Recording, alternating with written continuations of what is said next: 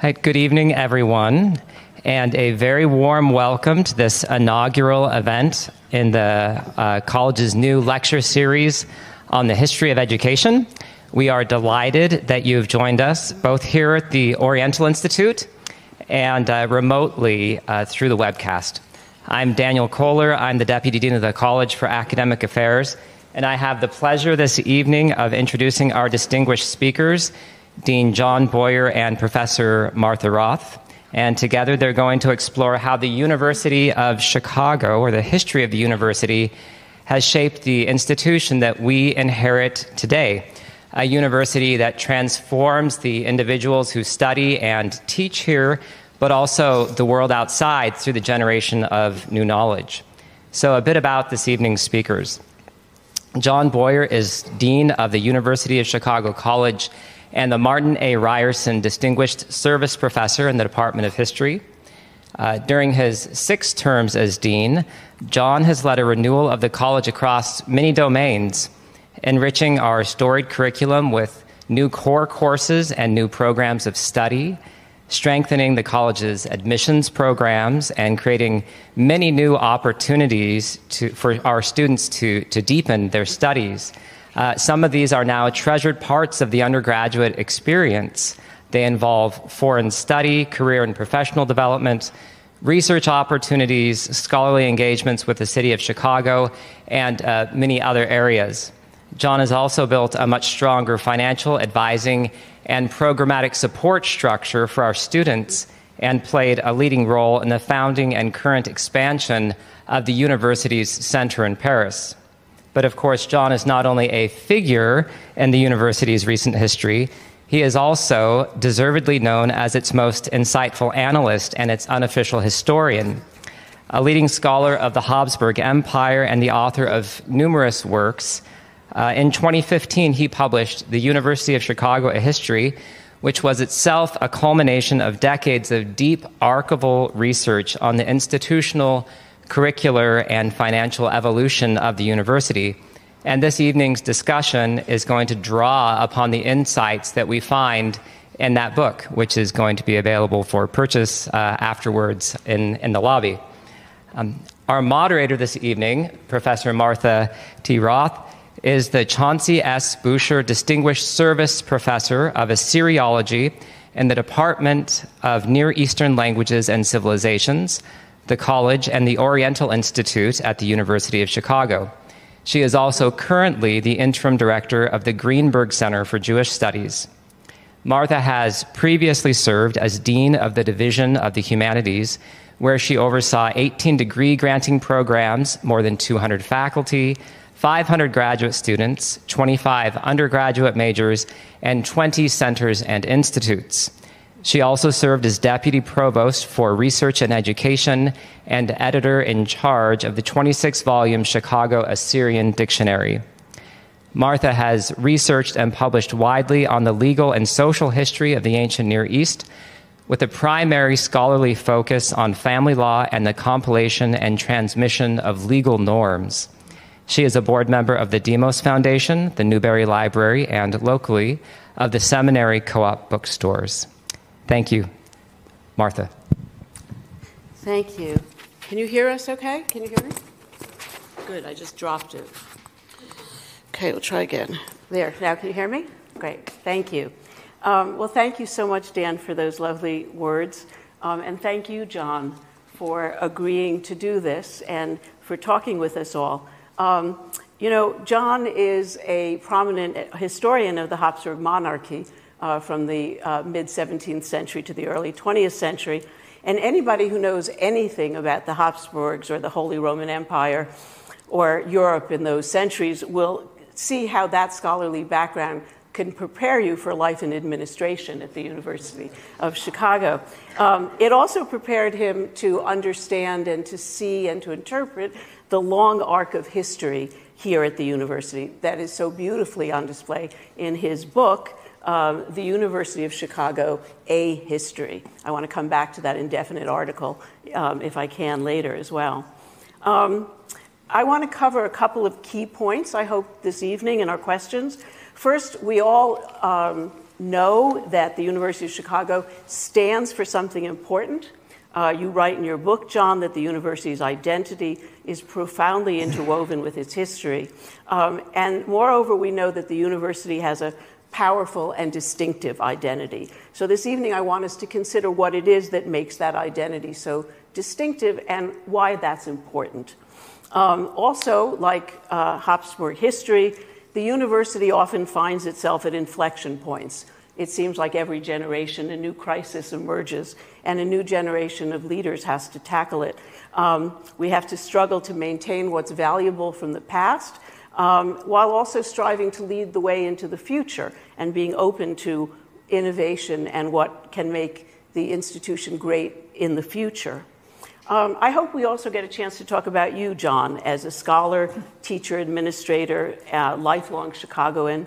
I'm particularly interested in seeing in our conversation how you are both a scholar and a participant. You're a historian of the University of Chicago and somebody who has shaped it so profoundly. And I think I hope that all will come through in our conversation this afternoon or this evening. So let's start with the book itself. Thick, big, wonderful book, easy read. Don't let the size intimidate you. John, you wrote 15 or so smaller monographs over the last couple of decades that were devoted to thematic slices of the university. And you looked at philanthropy through the ages, the trustees through the decades, and so forth. What made you decide that the entire story needed to be told at this time in particular, when higher education and research general universities and knowledge and facts are all under attack again? Would you expand a little bit on the idea that the University of Chicago and all great universities are national resources that need to be treasured and nurtured? Okay, let me just begin by thanking the colleagues of the Art Institute for letting us have this beautiful hall and express my admiration to Martha, who was a great dean of the humanities and a very courageous dean, and also anyone who can edit a 26-volume Assyrian dictionary. I mean, this work is one of the great monuments of the kind of scholarship that William Rainey Harper, I think, sought to make normative at the university. So let me go back to the beginning, though. I got into writing the history of the university in a kind of curious way. It was the summer of 1996. The then President, Hugo Sonnenschein, whose memorial service, sadly, we just had this weekend, had sent a letter to the faculty announcing his intent to expand the college. The college was about 3,400 students, and he proposed to add 1,000 students, but for a number of reasons that some people thought were implausible, other people thought were compelling, and there was a great deal of tension. And people were coming to me saying, well, as dean of the college, what do you think of this? And I said, well, I kind of have to have an answer to that. I was supposed to be dean of this place, or I was dean of this place. And so I did what historians usually do, is you go into the archives. Right. And I spent the summer rummaging around, literally rummaging around the archives. And I found out that actually every president since Lawrence Kimpton had been trying to expand the college to enormous controversy, and that the controversy that Hugo had provoked with this letter, those of the more senior faculty in the room will remember this, was actually the latest installment in a series of really quite wonderful, dramatic, torturous, fruitful confrontations with this demographic. So I wrote it up, and the people who were opposed to Hugo found the monograph somewhat inconvenient. I remember a friend of mine taking me out for lunch and saying, this is a really interesting monograph. It's not very helpful to us. And I said, okay. Well, yeah, but that's not what scholars do. We don't write things that are necessarily helpful. And so then people would say, well, what's the next one going to be on? What next one? I did this because we were in the middle of this crisis. But then the next year was the core. And I did one on the history of the curriculum, which was equally kind of both tortured and fascinating. And so you got into the room. So eventually, it was my colleague Ralph Lerner, who was, in Committee of Social Thought, who basically said, John, you've got a book here somewhere, not in these individual monographs, but there's something there.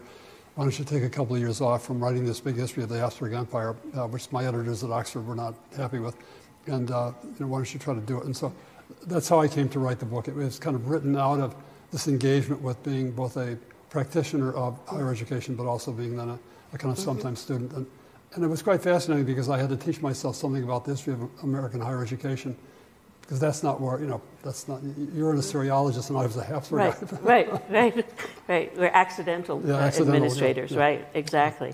Do you think that, that international factors, wars, global issues, climate change, pandemics, are reflected in your history at these various moments?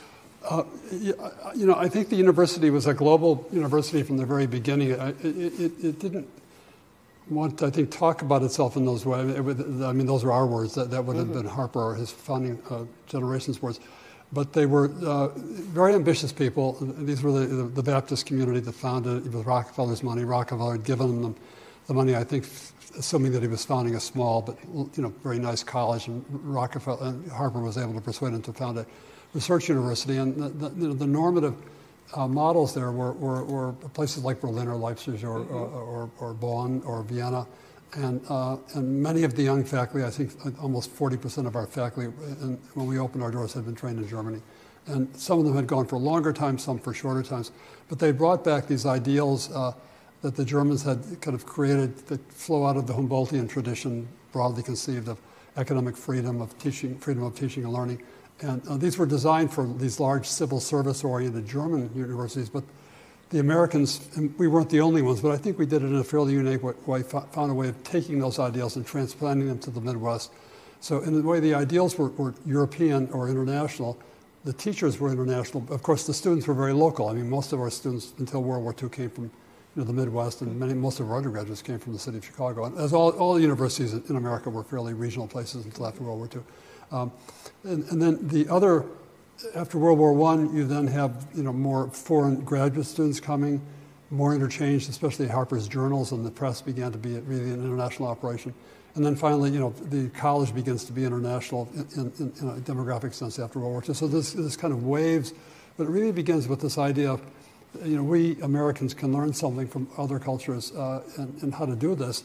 And then I think by the 1920s and 30s, we're self-confident enough that a place like the Oriental Institute becomes a destination. It's no longer a kind of learning enterprise, but it's a place of distinction unto itself, in which other countries are sending people here as opposed to we're going there. Yeah. And emulating what we do. Exactly, yeah. Right. Yeah.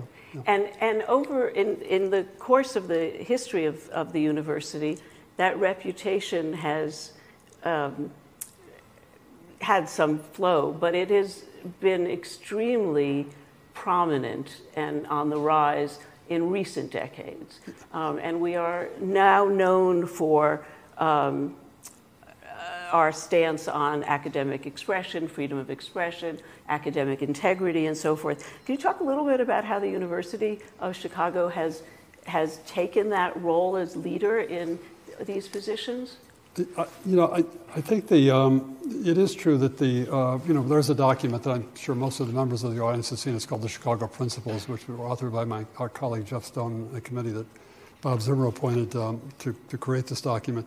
But that document and the norms or values instantiated in that document really flow out of a century of what I would call cultural practice. And in some ways it goes back to the founding moment that if you're going to bring distinguished researchers, I mean, most American colleges, including the antebellum colleges that become research universities at the end of the 19th century, different than Stanford and Chicago, places like Columbia and Harvard, they all kind of grow into embracing these values of what the Germans would call Lehrfreiheit and Lernfreiheit, academic freedom, and the practice thereof.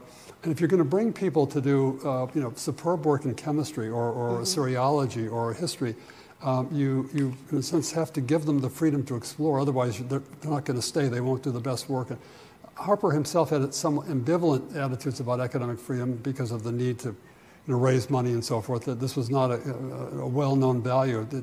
It's been contested over the 20th century. But the power of the faculty, the power of people like J. Lawrence Loglan or Hermann von Holst or Berstead and so forth, insisting upon it really created the conditions of possibility that someone like Hutchins can come in the 30s and mobilize it in a more popular way with the Walgreen affair and so forth. And then Hutchins' genius was to realize that the students had to be part of this. These traditions of free discourse could not simply be something that the faculty shared with themselves, but rather the students had to. In a sense, it was either for the whole community or it didn't work for anybody. And so I think, in a sense, this has been kind of in our bones, in our DNA. Mm-hmm. And so I think it's been fairly easy for us then to talk about it. Whether other universities should do the same things that we do, it seems I'm a little bit skeptical. I think you have to find your own way. Uh-huh. Each institution has to find its own way toward these kind of patterns of free discourse. But for us, it's really been a property that's been anchored in the senior faculty from day one, and been ferociously defended. Yeah. Right. Yeah. And what about student expression?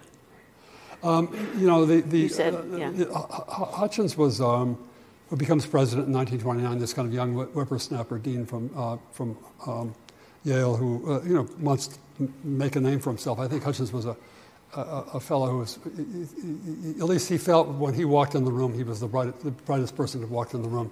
And not everybody agreed with that, at least initially. But when he becomes entangled in this famous Walgreen affair, I talk about it in the book, and then the Broyles affair, these affairs really came about because of challenges to the way we were teaching students. In other words, can you teach Karl Marx to students? Can you talk about, in the 1950s, right, communism in the classroom? And in a way, the students knew enough about what was going on to insist that they had rights to learn, as well as the faculty having rights to teach. And I think Hutchins was deeply encouraged by the support that he got from the student body in both of these episodes. It was really quite extraordinary, and not always to be taken for granted. And I think that really impelled him to take the kind of bold and very kind of risk-averse moves that he did take. Well, I've heard you say, John, several times that the University of Chicago is a place where our undergraduate students respect and aspire to emulate the faculty, which is not always the situation at schools with lots of football teams and fraternities and parties and other things like that. I must say that I've been impressed over my years here by how many students genuinely do admire what we do. I think, again, this is part of the, we could have a kind of Whig theory of history where we were destined in a providential way to have that kind of consequence, which we have. But I think that it's also fair to say that the early student body was a little bit different from most college student bodies in the end of the 19th century. First of all, it was men and women, and the early female students actually were stronger academically than the male students. We know that from a variety of. So in a sense, they kind of leavened the student body toward academic distinction. But you also have a student body that is actually, in many cases, filled with transfer students because people came here having gone to someplace else in the Midwest. Again, we were a regional place that wasn't very good, and this was a much better place. And so you had this convergence of very talented young people who had, whether they had the common sense or they were told they had the common sense to know that they should come here for what we would call academic reasons, but they did. And then they met this faculty that was very intent on treating them as kind of young researchers, because the whole structure of the college that Harper created was what I call a 2+2 structure. The first 2 years were kind of general education, but the second 2 years were to train these college students to become graduate students, because where else would you get doctoral students in the 1890s than you'd have to train them? I mean, it wasn't self-evident that you'd open your doors and have a bunch of really talented PhD students. And many of our departments, the majority of our graduates were undergraduates, so they had to be kind of trained up through and kind of acculturated to this life of the mind, as we might call it today. And so all of this then is put in place and flows forward. What's remarkable is that student culture does flow forward, because it could have gone away. Right. You can't take any culture for granted. And I think there are a series of, in a way, the invention of the core curriculum in the 30s is a way of kind of reconstituting and reinvesting in that curriculum. Many of the things we've been doing in the last 30 years, you could say, is a way of reinvesting and cultivating that student culture. It's a very rare thing, and you could lose it. If you lost it, it would be hard to get it back. Right. And we seem to have been able to keep it and reinvent it and make it stronger. And over and over. I was even, I think it was very much on display in the last couple of years during the pandemic when we had to do so much teaching on Zoom. And I know that my core classes, which is the course for the incoming first-year students, that really helps to acculturate them and bring them up to bring them into our vision. Students were all over the globe on my Zoom screen. And yet somehow they were imbibing the right stuff. And that actually brings me to a related point. At that moment, a decision was made to house the incoming students in accordance with their humanities core assignments, which I, as an instructor, found very illuminating and helpful. You can talk a little bit about how these sorts of intellectual, academic, administrative decisions get made. Yeah. Well, I will have to give a shout out to my colleague Chris Wilde, who's somewhere. I can't see him because of all the lights, but he's right there. And also we're joined by other administrators. I see Amanda Woodward and Mark Hansen. I mean, what's really quite wonderful about this place is, in times of crisis, strong leaders emerge. Strong and enlightened, or people are willing to take risks anyway. And it was Chris's idea, and the faculty, more generally in the humanities, is that if you're going to bring people back, and you want to worry about and think about having a kind of almost three-dimensional intellectual experience, we have, in a way, the core is a community of learning. What would happen if we had them live together, so that they could talk about Plato or Aristotle or Jane Austen or Cindy Sherman, whatever, 24/7. It was a great idea. It didn't have to work. It could have not worked, but it did work. And I think it's kind of like an instantaneous tradition. I suspect 100 years from now we'll still be doing it. So it was one of these COVID moments, and it's one of these things that, had COVID happened, not happened, would we have done it? I'm not sure. I mean, that's a kind of a what if. But it does show you the power of residentiality. One of the things we've been doing in the last 30 years is investing heavily in residential life. I think that residence halls are not simply places where people sleep and consume food, but I think what we wanted to do was encourage these kind of intellectual communities, and what better way than to have people read important books and talk about it after class. Yeah. Well, over Zoom, it was very impressive to see the students come together, and I had one student in China who would Zoom in with a couple of students in Pulaski to kind of catch up on everything, because they really felt they needed to be part of that. So I think that was a great experiment, Chris, and as you say, it's now an instant tradition. I think it's great. And you've been very instrumental in trying to do a number of things to make this residential experience so important for our students. We built how many dorms under your? 4. 4 enormous dorms under your leadership. And each one has been a place where learning takes place. It's been important to you to have classrooms in the dormitories, for example. Yeah. I mean, one of the it's a fascinating story. I wasn't able to work it into the book because my editor is over there. Good. So then this was already a family-sized book, and so which they did not see as a compliment necessarily. But anyway. I actually wrote a monograph about this because I was trying to persuade the trustees to build these dorms, and it turns out that Harper and the early faculty wanted to do this, but they were busy founding the Oriental Institute and the history department and the psychology department and the political science, and so they kind of ran out of money, and the dorms that they built actually ended up being occupied mainly by graduate women because this was a very important place. You had young women coming here to be graduate students from afar, whereas most of the college students could live at home, so they were called streetcar kids. So we ended up approaching residential life in a rather scattered way, and it was really only after World War II when we had to go national and become much more competitive. And by that time, most of our peers had developed fully organized and well-organized residential systems, and we were playing catch-up. But there is this wonderful saying that Gorbachev, in mourning the East German leadership in 1989, the history punishes those who come late. Well, it turns out it doesn't always punish you who come late, because we now have a quite wonderful modern system, whereas most of our peers have old buildings that need plumbing repairs. So it's ours will need plumbing repairs too, but hopefully not for our lifetimes anyway. So. Well, we've actually taken a little bit of pride in coming late to certain things and doing them better. I think the arts is an example of that as well. We did not have as robust an arts program as some of us wanted, and now we have an extraordinary program in all sorts of arts.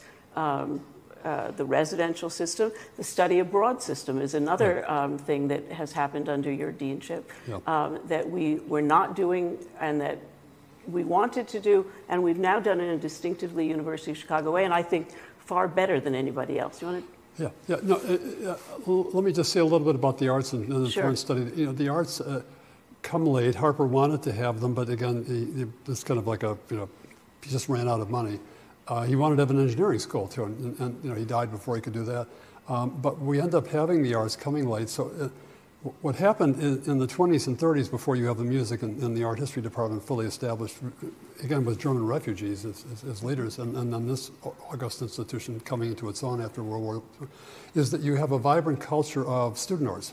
And in a way, because the students had to start first, they gained a sense of independence that you still see in university theater today, of this kind of self-starting, that you have faculty who can help people be artistic, but an awful lot of the artistic practice among our students is really self-generated. Now, I think in association and cooperation with the faculty, but so in a way, the coming late, I think, profited us because we then decided much later to invest in the in the faculty resources, but also we've been strengthening the student experience and its autonomy, and I think the autonomy is a very important component. Foreign study is quite wonderful. You know, when I was an assistant professor, I still remember being appointed to a committee. I think it was by Jonathan Smith, who was the dean of the college at the time, as whether we should have foreign study. The committee had 3 senior faculty, and then me as a lowly assistant professor. We had 1 meeting, and I was told that this was outrageous. That if you made it to the University of Chicago, you had made it to the greatest institution in the world. This, you know, be dumbing down. These undergraduates would go to some beach in Australia and get drunk, which is actually not altogether improbable for perhaps other circumstances, but not ours. And so, again, one of the things that happened in the 1990s is there were these group of younger humanists, younger at that point, more senior now, people like Philippe Dezan, Robert Morrissey, Francois Meltzer, who actually said, this is nuts. Like, you know, if you want people to learn French, you can certainly learn French in Cobb Hall, but you could also learn French in France, or German in Germany, or whatever. And if you could teach European history in Cobb Hall, you could certainly probably do just as good a job teaching European history in London or Vienna. And it was the faculty initiative that really led to these programs that we were able to then marshal and support for. And Martha remembers some of the senior faculty thought this. I was running Club Med Abroad. I remember one faculty member who was really down on me. You know, you're selling out. You're destroying the University of Chicago. And I said, well, if it's so bad, why don't you go to this program? You can check up on me. And of course, the person went, had a great experience, and then sheepishly came back and said, I kind of was wrong. Could I go back again? And I said, yeah, but you have to stop bad-mouthing our programs. In fact, I need you to be a patriot for me, as the Emperor of France would have said. You can be a patriot, but I want you to be a patriot for me. And luckily, so one thing led to another, and we know of, I think, probably the best foreign study system in the IB Plus group. Yeah. And just to be clear, our study abroad programs are taught by our faculty to our students. So it's distinguished primarily by that. And there are courses. Exactly. Well, again, it's a way of putting together what seems to be obvious, but maybe at the time wasn't so obvious. The courses are largely core courses, and so the students can fulfill their core requirements. Students are quite naturally interested in fulfilling their requirements. But so it's a way of making the system work for us as opposed to trying to fight the broader curriculum, to kind of embrace the curriculum and make it work for us. Right. So these are all things that we've done a little bit later than other people. We've learned from their mistakes. And as you say, we've learned from our own students and our own faculty desires. So the residence system, the arts, the study abroad. Any other things that we've done a little bit later than others? I think the sometimes the coming late works for you, sometimes it doesn't. So maybe I could talk a little bit about coming late not working for us, and that's the whole area of philanthropy and fundraising, which I've also written a monograph on, which I worked a little bit into the book, but it's a, this was around the year 2000, 2001, the university had organized a fundraising campaign. You know, universities are always in campaign mode. Because of the controversy, in the Sonnenschein years, the then leaders of the fundraising operation thought, well, maybe we should downplay the college because it's a kind of like a third rail. If you touch it, you die. And so we'll just talk about the research university incorporated. I said, well, that's fine, except that then it's kind of like turning the colleagues in the college into like either the loyal or disloyal opposition. But and so again, I decided, well, maybe the thing to do would be go back into the archives and see if there's a story there. And it turns out that the university profited enormously from the beneficence of the Rockefellers. I mean, Rockefeller was an extraordinary philanthropist, not only in the level of his contributions, but also that he was a hands-off type of person. And so Harper was able to do what he needed to do without, the Rockefellers, either the father, the son, or later generations kind of meddling and telling us how to, run the University of Chicago. But at a certain point, after, let's say, 90, almost $100 million of those dollars, the Rockefellers decided it's done, it's over. And I mentioned in my book a letter that John D. Rockefeller, or actually it was the chairman of the Rockefeller Foundation, sent to Hutchins in the 1930s, saying basically, it's been great knowing you, but like, good luck. There are many other sources of revenue or philanthropy, and the university was really paralyzed. It took a number of, I would say, almost decades to kind of come out from under this reliance so heavily on the philanthropy of one family. And then after the war, we became very much reliant on the philanthropy of the big foundations, Ford and others. And so we neglected to organize our own people, our own alumni, and to work with them in a way that I think would have been constructive and positive. It wasn't that there were not efforts, but they were not really systematic in the way that many of our peers would do. I think we've done a lot better now in the last 30 years. But that's an example of something coming late that doesn't always work out in such a positive way. I think it's been turned around, but 30 years ago, the university was still feeling that. And it's hard to catch up on that once you lose that, as you say. Yeah. When you lose the momentum, it's very hard to pick it back up. Yeah. I wanted to ask you about the writing of the book itself, John. And as I said earlier, you are both a participant and a historian in this book. You very carefully leave your name out. A couple places this writer does something very modest. Do you think that this book is deeply informed by your own experience, and would it be different if an outsider were to begin to write this? Yeah, that's a fascinating question, and you can tell Martha's a very careful reader. I don't know how many people who read the book would have figured that one out, and I thought for several days about how to write that line. I think I could not have written this book if I had not had this job, what I call the day job, or the part-time full-time job of being dean. Not only because being dean, I had access to a lot of archives, because anybody can, people can get access to archives if they want. But also, it was really an attempt to see and to learn from so many people who were actually kind of practicing administrators, who were scholars who became practicing administrators who then went back. And you get a sense of kind of the living life of the community, the sense of contingency, how things happen, how things don't happen, sometimes for better or worse. I use the word courage, the difficulty to run an institution and the courage that it takes to make the decisions that need to be. And so I was able to kind of see all of this and kind of take it in. And it was kind of, for me, a kind of Henry Jamesian moment. And eventually I thought, well, I have you have these archives. The university has extraordinary archives. I think it's Bob Rosenthal or other people who created these things. And so it was a time to do what Ralph Lerner urged me to do, namely to write it all down. I think it would have been very hard to do this had I not been involved in some way in helping to run the place. But that said, it's a very interesting problem of the early chapters are really, deep history, but when you start writing about people who are alive, right. And who can actually say, no, you got this totally wrong. And I remember talking to some colleagues, kind of informal oral history, and, I have this memo from 1975, what were you, I didn't write that memo. No, excuse me, like I have the memo, like, really? I did. I wrote it. Yeah, you wrote the memo. Like, what were you thinking? Well, I don't remember. And then them wanting me to tell them what they were thinking, because I actually probably knew more about what they were thinking than they did. So it became really a fascinating exercise in kind of living in the laboratory of almost kind of public history. Yeah, right. If you were to go back and write another chapter, is there a chapter or a topic that you feel now you had to leave out that you'd like to, that could have been productive?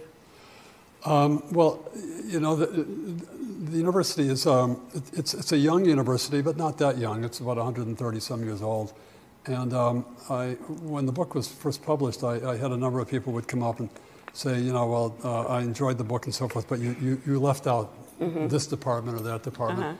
And, I trying to be, respectful of their position, which I understood. I said, there is a modern history of the University of Oxford. I think it's 12 volumes. Now, Oxford has got more centuries than we do. They have more archives. And somewhat more archives and more traditions and probably more myths, too. We have a lot of myths. But I think that, in a way, this is the kind of the book that I wanted to write, but I hope that other people will write books as well. Edward Levy, our former president, once said this wonderful thing that nobody owns this place, we all own it, which means we're all responsible for it and we're all accountable to it, and we all have to preserve its values in the way that we can, in the way that we were able to. But to your point, we've talked about this before, the kind of the turning point or the fulcrum in the book is the chapter on Hutchins. It's over 100 pages long. Hutchins was by far the most controversial single leader we've ever had, and in some ways, I would say one of the most creative and bravest, but also one of the ones who, in a sense, created the modern university and then almost destroyed the modern university. And so I found it, in writing about him, it was a very difficult and tricky thing because one wanted to be fair without kind of imposing my own judgment on, I would say, the negative consequences of his presidency. So I think if I were to do the chapter again, I might rethink some of the judgments I made. At least I would probably ask myself to rethink them because it was at a time when we were simply trying to rebuild the college, and in a way, Hutchins College is the college we have, but he almost destroyed it, and so it's almost this Greek tragic sense of. So that I would probably redo. The other thing that's been pointed out to me is I left out athletics totally, except the abolition of the football team, and so maybe one can have a go at that again. Yeah, that's interesting. I also didn't realize that. Well, before I turn it over to the audience, I have one last question for you, John. You have a book coming out this year from Oxford University Press on the Habsburg monarchy. Which was more difficult to write, the Habsburg Empire or the University of Chicago? It was, the Habsburgs have all these emperors. You have to keep them, you have to make sure you don't confuse them. And the cover of the book has 3 of them, and I hope you'll, if you don't buy the book, you'll at least find the cover amusing. They're very different books. Each book is a different kind of enterprise. In a way, the Austrian book or the Habsburg book is an attempt to chart the history of a society that was glorious and brilliant, fun de siècle, Freud, Mahler, and so forth, that then, again, almost destroyed itself in World War I and then destroyed the Jewish community in the 1930s and then had to kind of, in some way, rebuild itself with, billions of dollars of Marshall Plan aid. And so, in a way, it's this kind of very dramatic story of rise and fall. And in some ways, it's not unlike the history of our university. And so there are certain parallels. The other thing that to come back to something at the very beginning, you said, one of the things that these great European states, that's true of the French and the British and the Germans and the Austrians and the Italians, these countries, in a sense, can endure regime change and, better or worse politicians because they have excellent civil services that actually can. Who runs the German state today? Well, it's the civil services. It's not, and really smart politicians in any of these countries would admit that right away. And in some ways, it's the staff and the faculty, amateur leadership who have kept this place going so consistently. They're the kind of unsung heroes. And in some ways, it's difficult to write about administrative assistants or secretaries or department chairs for a year or two, but the web, the fabric of our university has really been constituted and defended by all of these kind of permanent and semi-permanent staff that have made it possible for the faculty and the students to do what we do best. And I think they deserve a great deal of credit. Right, and that's a great parallel. Thank you. Well, I'll turn the mic over. I'll open the floor to questions. We have questions from our audience on Zoom as well. So we have some people in the audience walking around with microphones. So let me start with a few questions, please, from the audience. I see a hand back there. Thank you.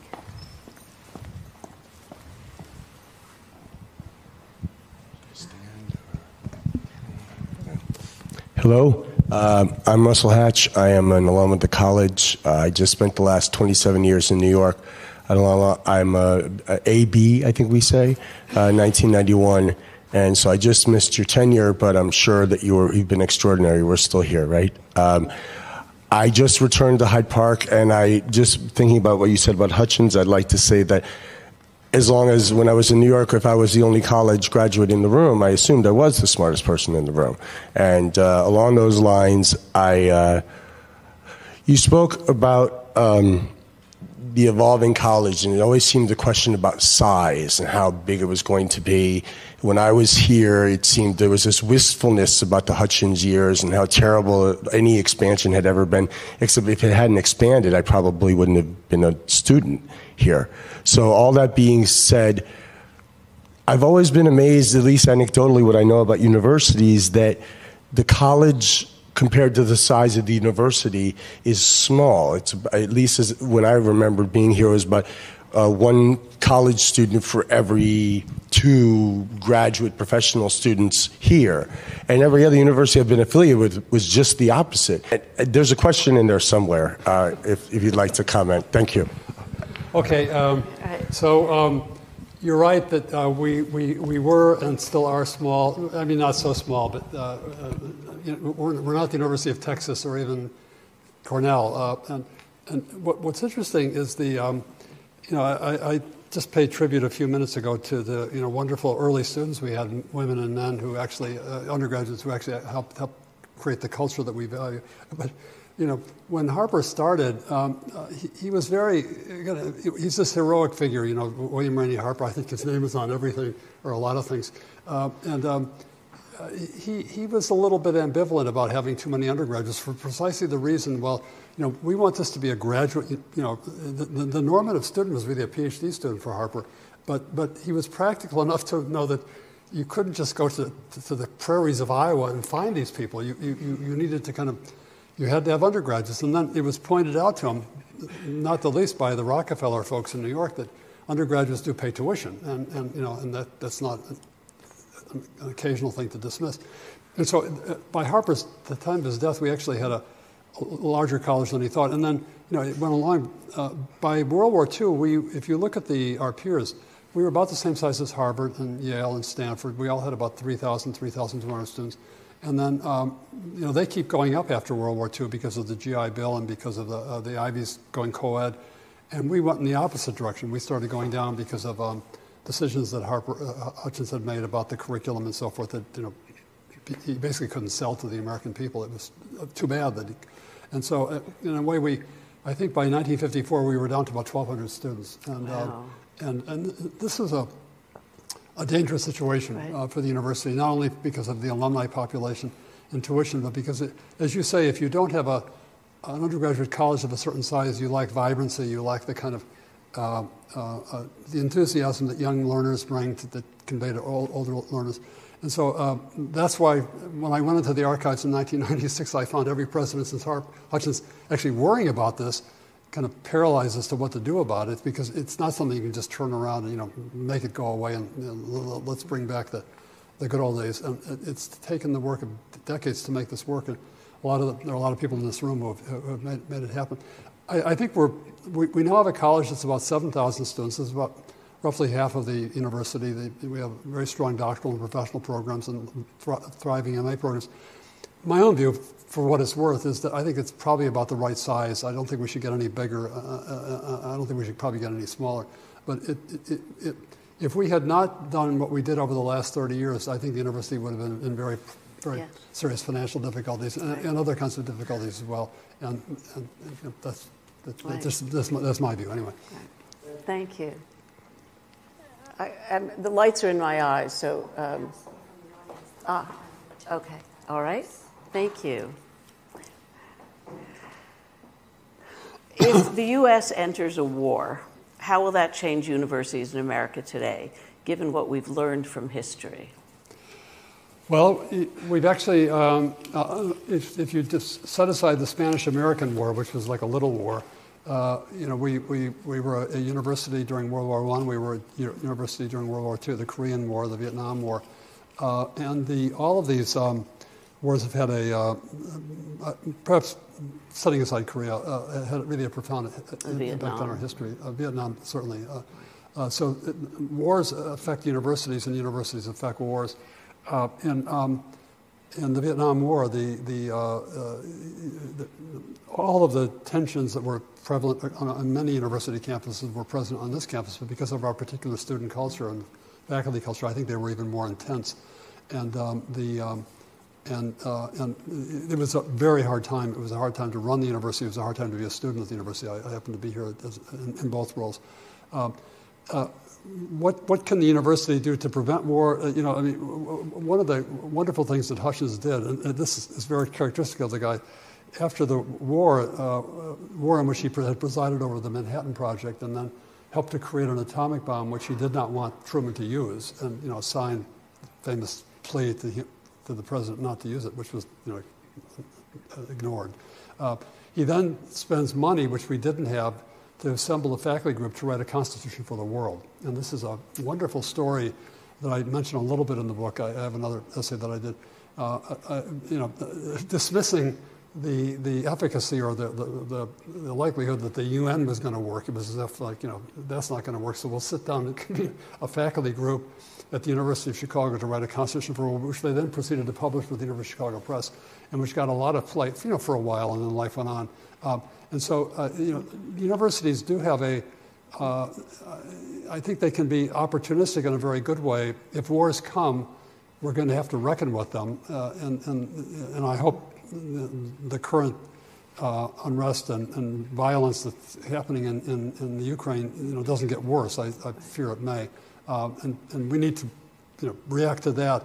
But I think we should be cognizant of the fact that this is a university that has been impacted by war, but it has also been, in a sense, grown and learned and become more mature by the experiences of going through wars. And in certain ways has benefited from the crises in that we have welcomed scholars who have been displaced by global crisis and wars, and they have been enormously influential in the history of the university. They did, and that's a really interesting story. The Jewish refugees and some non-Jewish refugees who ended up here, and how they were assimilated into the place. Because by the late 40s, late 30s, we were already sufficiently distinguished. We could say, well, what do we need those people for? We might have taken pity on them, in a charitable way, but actually, no, they were embraced, and this flow of international talent. And it may be the sad and tragic circumstances that are unfolding now in Europe will, give us more such people. I hope for the sake of the Ukraine that doesn't happen, but it may. But certainly the refugees who came in the 40s and even until the late 40s had a very profound effect on, including, this institution. This institution, certainly, absolutely. Yeah. Great, thank you for that question. Another question from Zoom asks, what are the modern day influences on the core curriculum, and how might the core curricula maybe change over time? Modern influences on the core. Martha has the honor and privilege of holding a chair named in honor of Chauncey Boucher, and Boucher was actually the dean of the college who helped to create the core curriculum. It was actually Boucher's idea, not Hutchins. I'm, by the way, answering this question. I'm just That's fine. But Boucher was a very sincere guy, but he couldn't sell it. So Hutchins could sell things, and so they were an interesting kind of partnership. And Boucher had the idea that if you're going to have a core, it should encompass the whole university. Hence, we should have a science core and this core and that kind of core, not just in the humanities, as was happening at Columbia with contemporary civilization. And basically that the core, if it's going to encompass all of the disciplines in an interdisciplinary way, it has to come out of the latest scholarship and the latest thinking. And so in a way, it was not a great books curriculum. I guess that's what I want to say. Hutchins disagreed with that, and that's how in some ways St. John's comes to be founded by people who we brought here and then who were kind of chased away by the faculty. So general education is not the same as great books.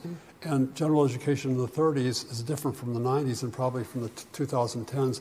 Why? Well, because it's coming out of the faculty. And so I think what people need to understand is that the core will only be successful and ultimately will only survive to the extent that it has the commitment and buy-in by the then faculty leaders, junior, senior, whatever, thought leaders. And so that as books change, as ideas change, as new patterns of scholarship emerge, that's bound to be created, have an impact on the core. And I think that's a good thing. Now, oftentimes at reunion, you'll have people come back and say, well, are you still reading so-and-so in the core? Well, maybe not. I mean, I always joke I've read Thucydides 112 times, and some of our core courses use Thucydides, but not all. And so, well, that's too bad. But they're reading other good books, or they're reading other important books. And so, it's in that sense that it's a living thing shaped by the men and the women who are teaching it now within the framework of interdisciplinarity. It's not owned by any department. The faculty who teach in it teach by virtue of being appointed in the college, not in the graduate divisions. These administrative arrangements are rather important. Mm-hmm. And the small, intimate size of small classes, where you get to know the students and have the expectations of their performance. Those are constants, but I think the news for the alumni is 50 years from now, it's probably going to be a different animal than it is now, and that's probably a good thing. So, in terms, we'll have some of the same books. Some of the thing, and some of the same goals, I hope. Well, the goals will be the same, right. But the route to those goals may be a little different. Yeah. One more question? Questions from the audience? Yes, please. Thank you. One of the things that I found breathtaking about your book was just, frankly, you alluded to this earlier, was just how dire the financial straits were of the university early on. I mean, it just was not a very wealthy. I'm surprised, frankly, to be honest, having read that part of your book, that this university survived, frankly. Yeah. Given the challenges, the lack of fundraising, the lack of support, the Rockefeller family finally saying, hey, enough is enough, this is it. And I'm just wondering, do you think, and let's just take, for example, that let's just say hypothetically that the academic culture here is unique compared to the East Coast peers who were in business 100 years prior to this university.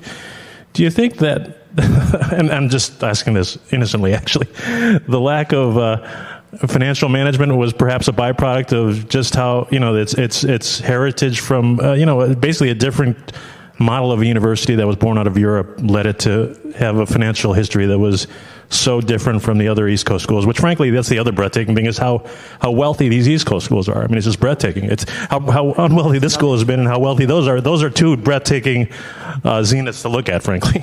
Yeah. So, no, I think you're right in several respects. Universities are not businesses, but they have to pay their bills. I guess I would. So we're not in the business of making money, but we're in the business of using resources productively to advance our larger educational and research aspirations.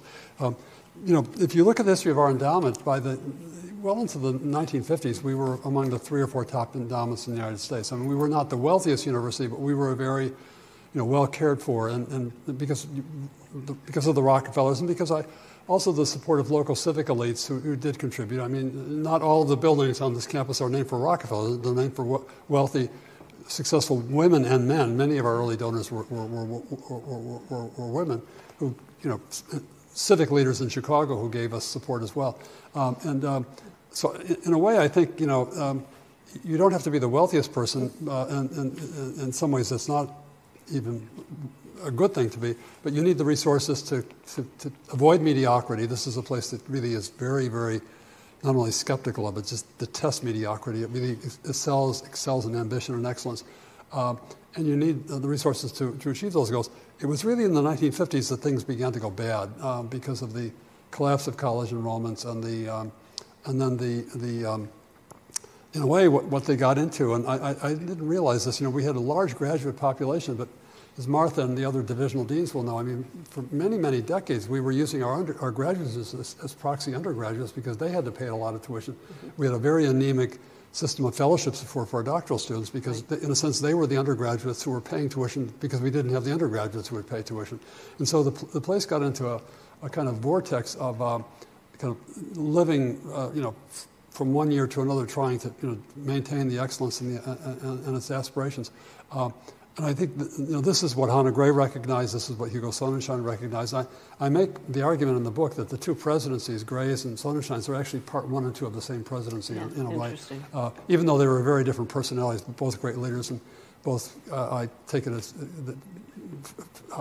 they were my friends, and I admired them both. But I'm not sure they would have thought they were two parts of the same presidency, but they were both very, very self-conscious in the need to rebuild our financial our resources, which meant rebuilding the college and the support that the college could bring. Happily, that we've made some progress in that along those lines. I'm looking at my minders. Okay. Well, there's a great deal more we could talk about. The role of the university in the city of Chicago occupied a couple of my index cards here, and we didn't get to it. But I want to thank all of you in the room and on Zoom. I hope that this conversation has given you a deeper appreciation for the history of the University of Chicago, and especially for the greatness and the importance of its leaders, like John Boyer. So please join me in thanking John Boyer for his book.